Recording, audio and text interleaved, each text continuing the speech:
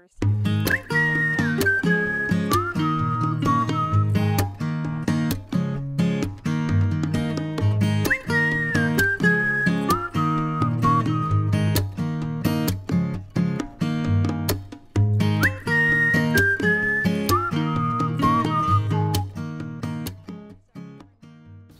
morning from the garden.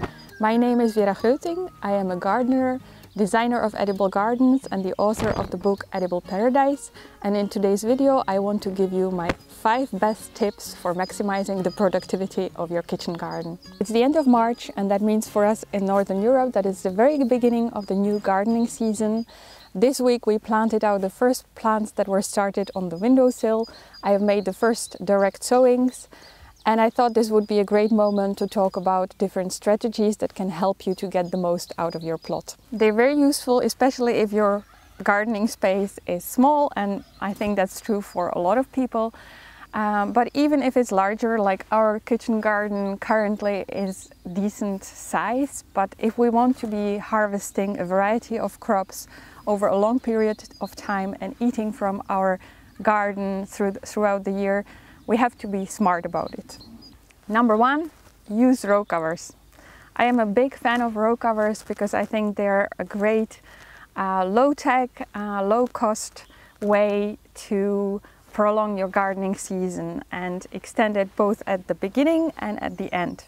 I employed a variety of materials to cover my beds after the first plantings and sowings, and because the soil under a row cover will warm up sooner, and because they will protect the crops from too much wind and too much cold, it means that you will be able to harvest a couple of weeks earlier than if you did not use them.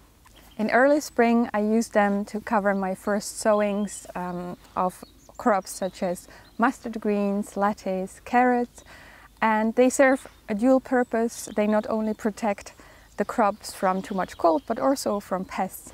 And for that reason, I use them actually throughout the season.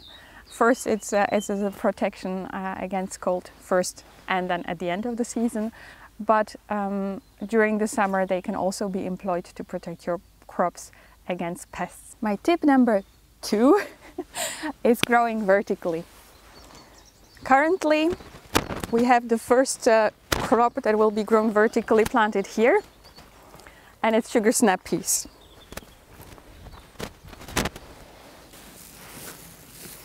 And in this case also the row cover protects against cold and against birds in this case that like to eat the young plants.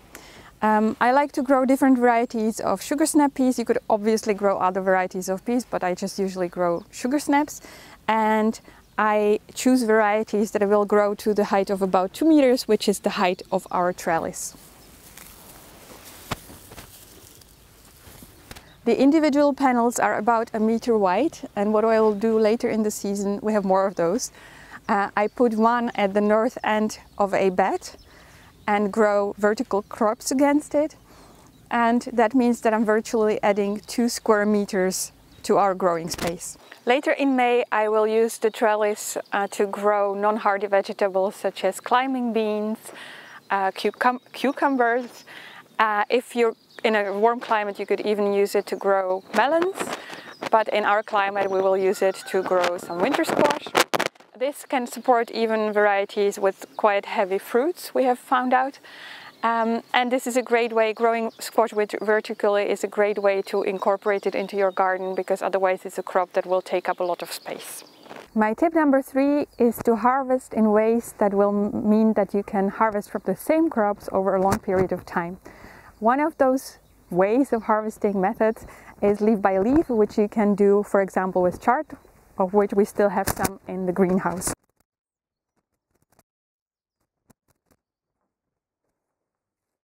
By harvesting the outer leaves and letting the heart of the plant regrow, we will extend the harvesting period over, in some cases, many months.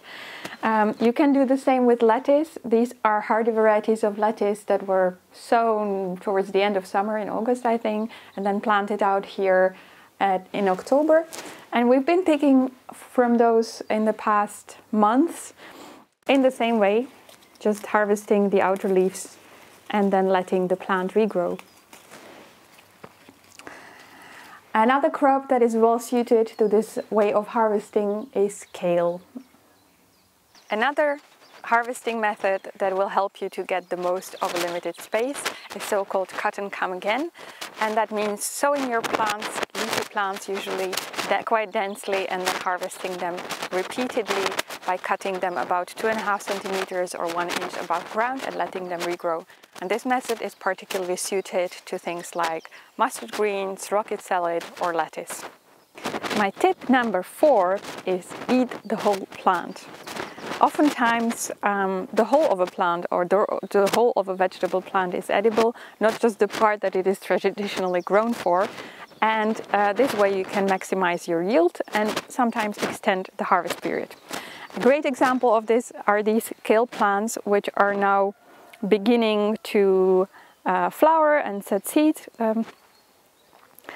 which means that the harvesting of the leaves is nearing the end. But we can now harvest the flower buds and use them as a kind of quite mild and nice tasting mini broccoli. And even later, if we leave them longer, the flowers are edible too. Other examples of using different parts of vegetables are Brussels sprouts, which are usually grown for the sort of mini cabbages, but you can eat the top of the plant, the sort of loose-leafed cabbage as well. You can eat the inner leaves of cauliflower, for example, or other examples that I can think of are leaves of beetroot that can be used in much the same way as you would use chard, or seed pods of radishes. When your radishes bolt prematurely, you can still get a little harvest from the green seed pods, which have a nice, slightly peppery taste. My final number 5 tip, and my favorite one, is grow polycultures. Polycultures are mixed plantings of different kinds of vegetables with herbs, edible flowers thrown in the mix, and they have many benefits. One of them being that you can get a larger overall yield from the same area than if you were growing just one crop. I think polycultures are particularly valuable if your growing space is quite small, because they make it possible to harvest different things, a large variety of crops from quite a small space. And over the years I have developed many different polycultures for our beds, which are sized 1.2 by 3 meters. For example, one of my favorite examples is the Mexican polyculture, in which I combined crops that hail from the Central America, such as corn, beans, tomatillos, some herbs that are used in Mexican cuisine, and zinnias.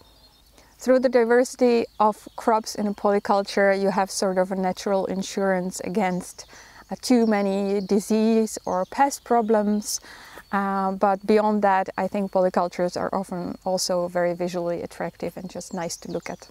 And if you want to have maximum productivity from a very limited space, then I would recommend my sown polyculture, which was designed in a way that it can be sown once. I do it around mid-April when the soil has really warmed up. But the variety of crops in it is such that you will be harvesting from about 3 weeks after sowing until the end of the season.